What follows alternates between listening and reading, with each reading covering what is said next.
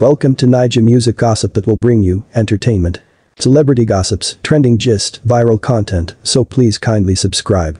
So welcome back guys, welcome back to Niger Music Gossip where I bring the latest of celebrity gigs. So I know most of you guys must have been wondering why Omah Lay have been trending all over social media, most especially on Twitter since yesterday till now, throwing a shade to Big Wiz. But before I proceed, if this is your first time here, please kindly subscribe to my channel and also click on the notification button whenever I drop any video like this so that I got notified. So a couple of hours ago, Omah Lay took to her Instagram handle by making a post throwing a shade that dragged a lot of Wizkid fans' attention, saying that definitely that Omah Lay was referring to Wizkid on that particular tweet. So here's what Omah Lay said on his first tweet. It is funny seeing everyone going at everyone. So he wrote this caption on his tweet again: after all this noise, I hope your next shit bank. Even though according to what Omah Lay was saying on that particular tweet, that after all the fight that had been going on between Davido and Wizkid, they should be expecting a new banger from Big Wiz that will trend more than the noisy that has happened between Davido and Wizkid globally. So it did not stop from that. Omah Lay make a retweet across his Twitter handle again and again that dragged a lot of Wizkid fans' attention, saying that definitely that Omah Lay had been referring to Wizkid on that particular tweet. As Omah Lay said this: when you have an expensive shoe to step out, go they hungry you. Even though a lot of reaction have been coming out from fans with different opinions, some of the fans have been saying that definitely Omah Lay was referring to Wizkid on that particular tweet, the same way Davido threw a shade to Wizkid by saying that Wizkid wears size 7 on a tweet he made across his official Instagram handle that causes an argument between him and Wizkid for the past 2 days. So guys, do you actually believe that Omah Lay was referring to Wizkid on that particular tweet, or I should say is trying to support Davido over a size 7 that was made for kids that Wizkid wear it regularly? So let me know your opinion in the comment section about these controversies that have been going on for the couple of hours ago between Omah Lay and Wizkid.